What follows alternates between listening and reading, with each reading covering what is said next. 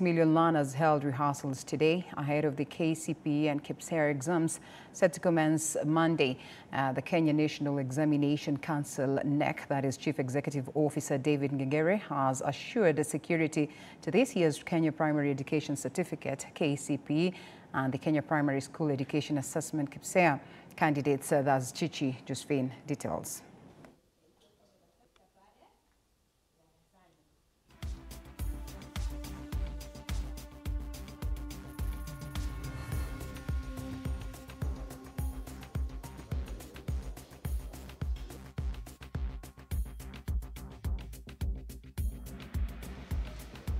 In all the 32,000 centers for KPSEA and the 28,000 centers for KCPE across the country is that the examinations are secure.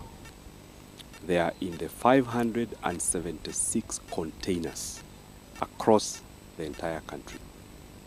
And we want to assure our candidates that there is nobody who has access to any of those papers. Anybody lying to you that they can give you the papers before the day of the exam, those are fraudsters. There is nobody who has access to those papers. Wanafunzi wetu wameandaliwa vyema na kwa hivi sasa leo ikiwa ni siku ya rehearsal, wanafunzi wako tayari kabisa na wenzangu wameniarifu kwamba kila kitu imeendelea vizuri na KO North hatuchakuwa na hukumu wowote. Hadi hivi sasa kama vile serikali walipotangaza kuwa msimu wa El Nino uko. They sat quietly in rows having a sneak peek with their date with destiny Monday as they sit for the examinations which will transition them to secondary school. As is the drill year in, year out, the candidates were taken through how to carry themselves and behave during the 3-day assessment.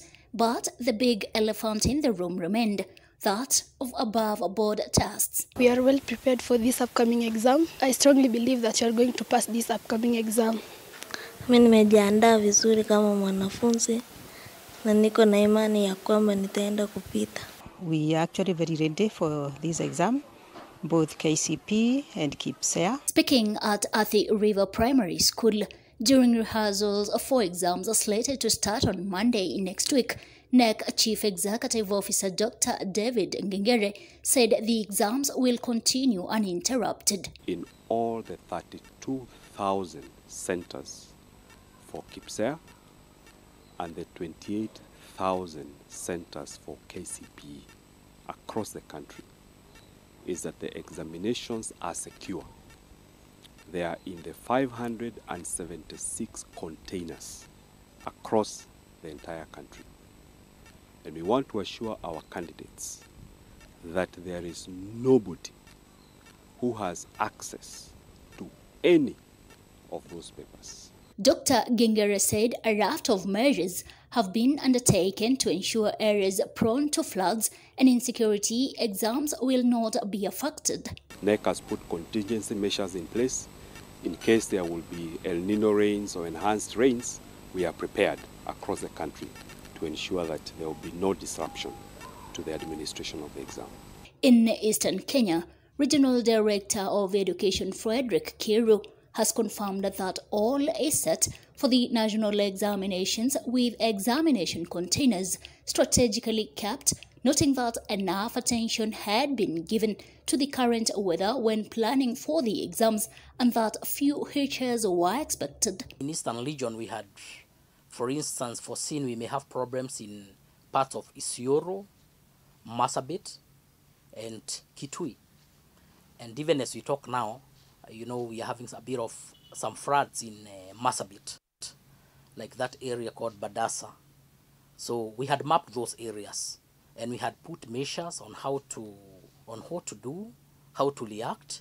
Elsewhere, the chairperson of the Association of Primary School Head Teachers in KU South Constituency, Daniel Serem, says plans are complete to ensure KCPE candidates take the examinations uninterrupted by rains that have been pounding the area in recent days.